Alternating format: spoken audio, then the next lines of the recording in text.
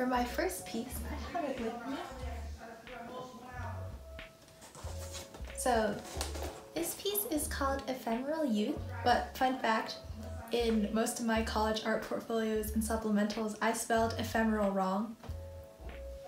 But there's an even funnier story behind this, or the origin of this piece. But it's kind of long, so I don't blame you if you skip it. Okay, so I said I quit art lessons before high school, but freshman and sophomore winter break, I showed up to this art studio and every day I'd grind for like 4 hours on this one piece the entire winter break. Anyways, so I made this my sophomore winter break and I submitted it to Scholastics, and it had like an extra frame and it had these glasses and some lights, and it didn't win anything. So my junior year winter break, I had these flowers. They're not actually these flowers, later story. So I had these flowers that my mom gave me for my birthday that kind of looked like those, except they were like rotting because they didn't dry. They were just dead flowers.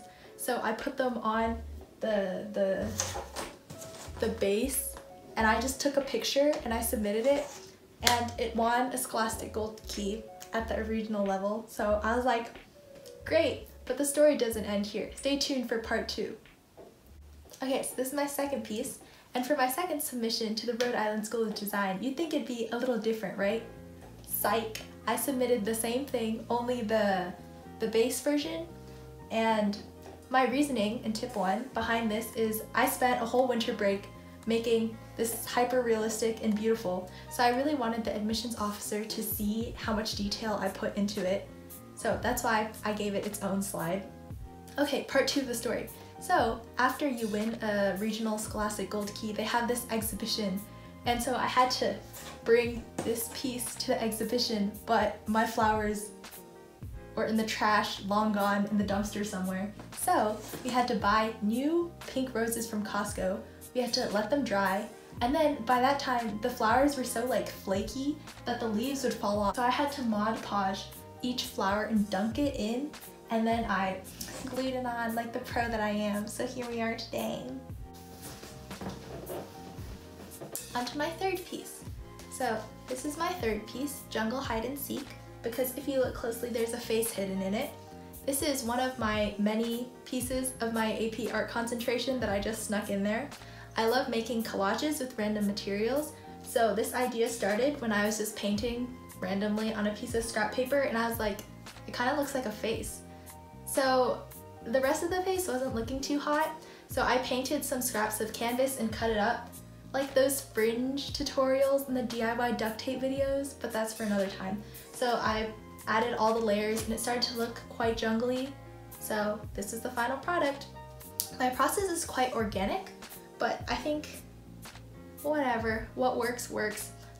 The reason why I included this piece so early in my portfolio is because when I had people review it from National Portfolio Day, they all seemed to say that this was one of my stronger pieces. So I listened to their advice and I put it basically first. Okay. On to piece 4 out of 20. Haha, 420, blaze it. So the process behind this piece is also quite random. I was in my school's 8th period art club and I started painting this red dinosaur. And so it was there, this dinosaur, and my friend was making fun of it. So I started adding all these leaves around it, and eventually the leaves covered up the dinosaur so no one could really see it. And then I was like, you know what, I'm just gonna outline some of these leaves. And then I was like, oh, they kind of look like butterflies. So then I just called it the butterfly effect, and here we are. So this leads into tip 2, which is to submit as much as you possibly can to the Scholastic Art and Writing competition. This piece was so random, yet when I submitted it, it got a silver key. So I was like, whatever. So here we are, that's the piece. On to piece 5. So this piece is called Looking Forward, Looking Backwards, and I put periods behind each statement to make it more edgy. This is the piece from my freshman year winter break where I grinded every day for it. And before you think this to yourself in your head, I know, the girl on the left is looking really rough. Okay, I know, you don't need to think it. Okay, I submitted this piece because 1, I needed more pieces that were not paintings, oops, and 2, because I needed more pieces that did not just have the main subject right in the center of the piece, which I had for basically everything else and I didn't really notice it, but since I noticed it, I had to make a conscious effort to fix that. So this is the only piece I had that could try to break it up. And then tip 3, this piece was important because I needed to have that variation in my mediums and compositions and color schemes. So that's something to definitely keep in mind when submitting your art portfolio.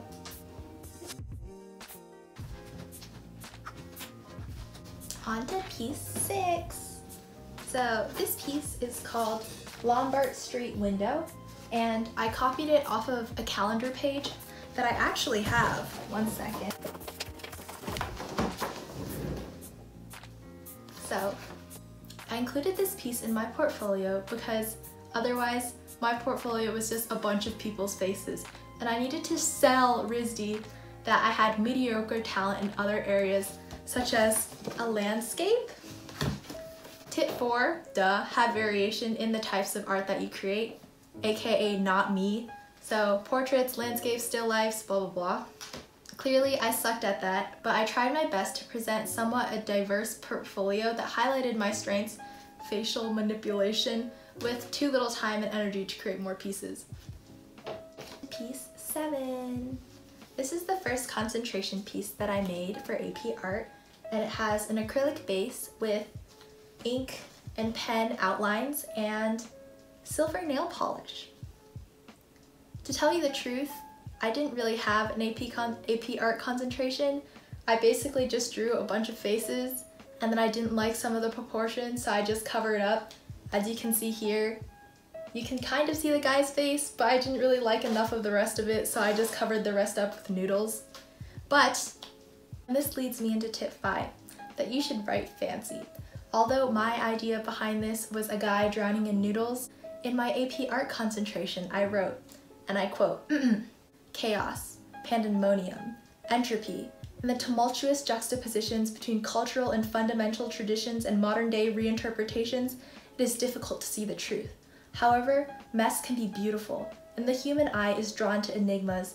My pieces are composed around the layers, the characteristics, and the chaotic traits that make us human. Thank you.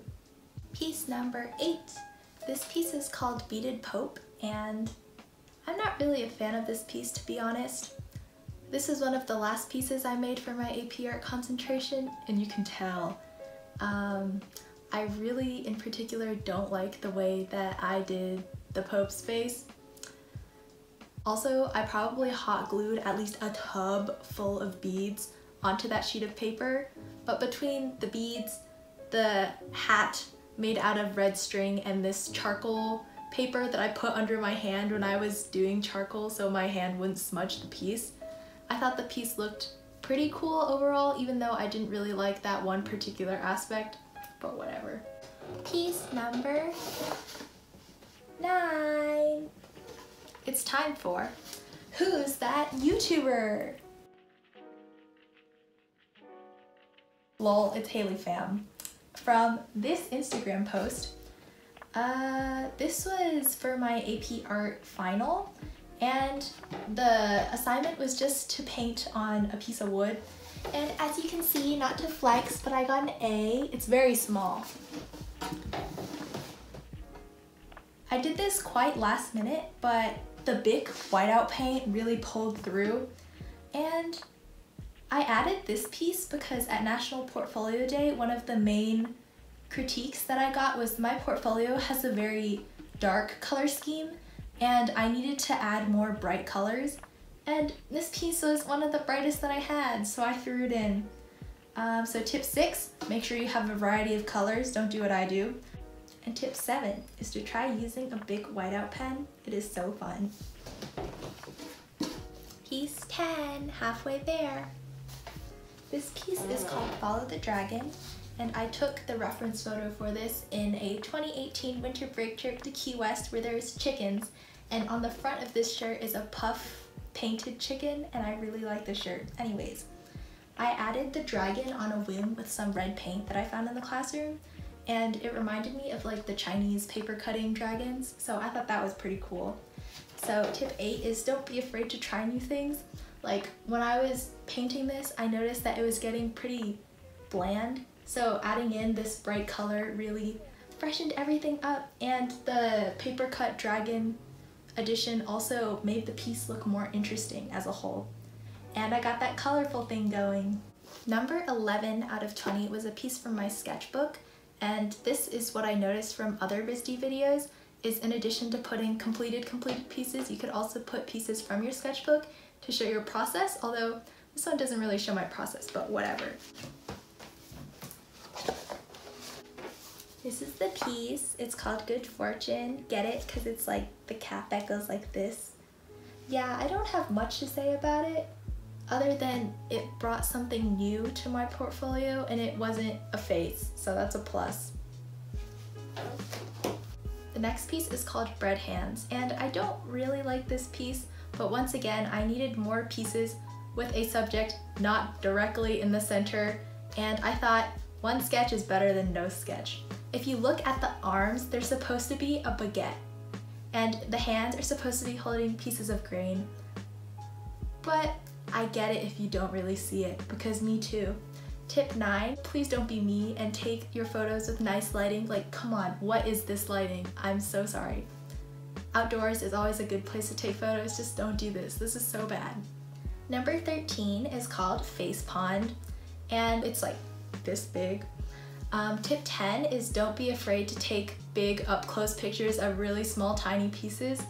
Anyways, for this piece, I think if it wasn't painted on the non-stick baking sheet paper and that I didn't add the ducks on it, it would be too cliche to submit, because if you Google like girl hidden bathtub Pinterest, you'll find like 50 of these, and I'm pretty sure that's not what art schools are looking for. So I was hoping that adding the ducks would be like, oh, she's so quirky, she can add something else to it. Yeah, but I'm not really sure it worked out. I just needed stuff with more color, and I thought this one was kind of cool. Number 14 out of 20 is called Aged Prayer, and you can actually see it up there in the corner. Yeah, I'm kind of stupid, but my hobbies is drawing people with wrinkles, so I found this old lady praying online, and I drew her in charcoal, but this image is kind of popular, so I would not recommend you copying something directly off online unless you make super major changes to it, which I did not. So please learn from me and don't be stupid. Number 15 out of 20, 75% done. So is this piece, which you can see here. Now, you may be thinking, who modeled this beautiful face? I mean, she's gorgeous. Me. My mom hates this piece with a passion, but yes, I did hyper-realistically spend 9 hours drawing myself yawning. I added the sticks in this submission because I was trying to emulate that granny energy that would win that Scholastic Gold Key when I submitted it to Scholastics again the following year, but Scholastics didn't like it this time, so 16 out of 20 is another sketchbook piece, and yes, I did title it with an emoticon. Piece 17. As we were nearing the end of my portfolio, I really wanted to put some of my strongest pieces at the end so I could start strong and end strong. This piece is called Thread of Thoughts, and it was fun and quite painful to make. So I first had a quarter-life crisis at 2 a.m. while having leftover black and blue paint. So I found a random piece of cardstock and I painted it. Later, in art class, I found a picture of a girl crying puffy-eyed on Pinterest, so I threw that in too, and that's her. And finally, I decided I really wanted to torture myself, so I took this tiny needle and random embroidery thread and I poked a ton of holes. I thought the end result looked pretty cool though. 18 out of 20. Are you ready? So, this isn't even art. Each student at my high school has to create a robot for their freshman year project. And this is mine. I entered for beauty and I made a dabbing crow. See? Yeah? Once again, the representatives at National Portfolio Day really seemed to like this one, so I put it where it would be strongest. For my second to last piece, drumroll please.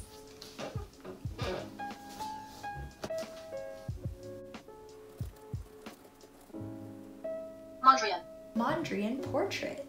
I randomly made this during my junior year winter break, and most people can't really tell it's a person, but if you look closely, This is their lips, nose, hand, and they're going like... The rectangles are kind of fun to make too. For the longest time, I was kind of miffed about the colors and the uneven rectangle sizes, but then I got over it. So somehow it landed in the second to last position. And now for my last piece. Ta-da! This piece is called 3 in the Sun, and this is the only new piece that I actually created other than the 2 RISD prompts for my RISD and art school application process. To compensate for my drab and uncolorful color scheme in the rest of my pieces, I made this one extra colorful. It's kind of crazy and experimental and doesn't really make much sense, but I am a big fan of the giant egg on the top and the zebra stripes. I wanted to end somewhat experimental and crazy and abstract and in a style that I never really did anywhere in the portfolio. So maybe if the RISD admissions officers didn't think I had any talent in the beginning, maybe they changed their mind when they saw this, but I don't know. And now for the RISD assignment. The prompt. Begin by observing a phenomenon or choosing an object in the natural world. Create a visual reaction to this object or phenomenon. You may use any medium and work at any scale. Document this work and upload it as your first response. So, there's a whole story here. Due to my poor time management, I started my RISD application a couple nights before the application was due. Per most of my pieces, I began and worked pretty sporadically.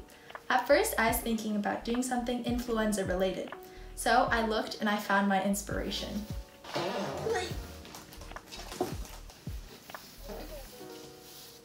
This rubber chicken my brother bought in Chicago. I thought it'd be kind of funny to do the chicken pox. So I tried to make a chicken emerging from the rubber chicken's mouth and put a bunch of tiny circles around it. Once again, to compensate for my darker toned portfolio, I made this piece very bright and colorful. Moving on to the second part, which is just to change the first one, which was great for me. Instead of wasting time that I did not have to copy the first piece to make the second, I had the idea to destroy the first piece and cut it open and then stitch it back together and call that the second piece. How evolutionary of me, oh my gosh. So here we are. At 12 a.m. one night, I cut some holes in the canvas and started to stitch it back up with this green embroidery thread. When I finally finished, it was 2 a.m. and I thought that the best way to show these cutouts would be to place a light source behind it and then take a picture in the darkness. And that's what I did. I went to my house's pitch black stairwell, placed my iPhone underneath the canvas, and took this HD high quality resolution picture with an iPad. And that was it, Evolution 1.0 and 2.0.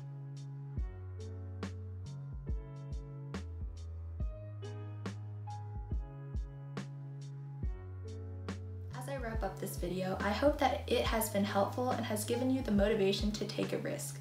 If a girl who messed up the dimensions of all her art pieces for at least half of her art portfolios and only had pieces from junior year and before to work with can get into RISD, you can certainly manifest your dreams. Although this is my first video, I hope that you'll stay with me. I plan to upload more art content and stories and document my life as a soon-to-be Princeton College student. Thank you for watching. If you have any questions, please leave them down below. Like and subscribe. JK. Unless, bye.